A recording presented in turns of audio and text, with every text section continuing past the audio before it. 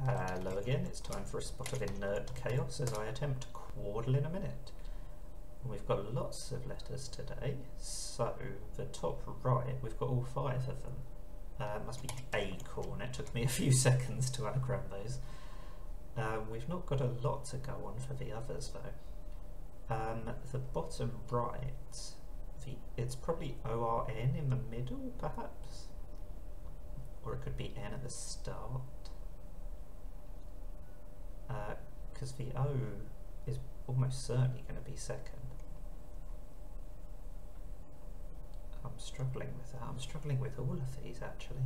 Let's check for the top left. Okay, we're making some progress. Doesn't look like I'm going to do it in a minute, sadly. Nerdy in the bottom left. Also, we've got the D now in the bottom right. But it still can't be drown. So do we have another vowel? Because if the O is second, we can have 3 vowels in a row. Unless it ends in an O as well, but yeah, probably not with those letters. Oh, it's just round, isn't it? We do have another vowel, and it's the U, which is the letter that we haven't used.